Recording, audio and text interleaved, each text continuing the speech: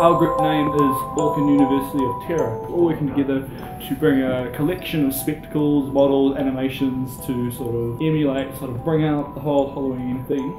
In terms of the design process, we went for trying to capitalize on the whole food market here. We had some pretty cool stuff, like we had like a whole AR tracker for like a sippy straw thing, 3D food popping up, surrounded by ghosts and shit, and even like interactive books where AR models of images coming out from the book. There was a lot of things that stopped us from doing that. Firstly, it was a bit too ambitious. The focus of our thing was supposed to be more spectacle and entertainment, something more limited to that sort of regard. With that in mind, we decided to scale back a bit and just focus more on the Halloween. From there, we decided, alright, what's the most baseline Halloween thing we can focus on? And we decided to just kind of brainstorm. I kind of went for a simplistic zombie, like a kind of cartoony, Tim Burton-esque zombie. Animate it, rig it, model it all by myself. We have Dasha working on this really nice and really cool, creepy little girl with a balloon for a head and holding a head on a string. For me, I just wanted to take something innocent and turn it into something creepy. Everyone likes to play with balloons. What if Balloon wants to play with you too?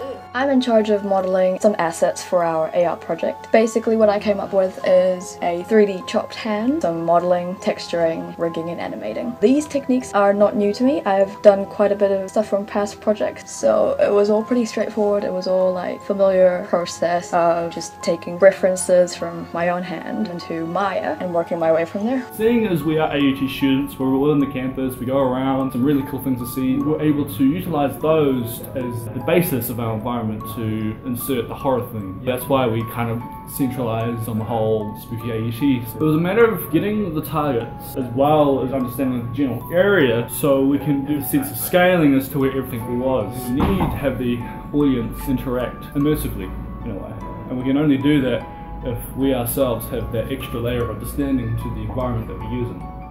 What I enjoyed about this project is the fact that it gives us our own creative choice, this freedom of kind of expressing our interests, and that interest just happens to be horror. The real thing that's important about this whole design thing is the creativity that came out of our team. Because what I found was interesting is that we really enjoy the creepy shit. We had a chance to experiment, didn't have to put any big meaning, created a lot of interesting and fun things. The only limitation is your mind, so you can just let your imagination go wild, and that's exactly what we did for this project, and I really enjoyed that. It's fun, and it's cool to sort of have each of these artists really interpret and kind of regurgitate what that means to them.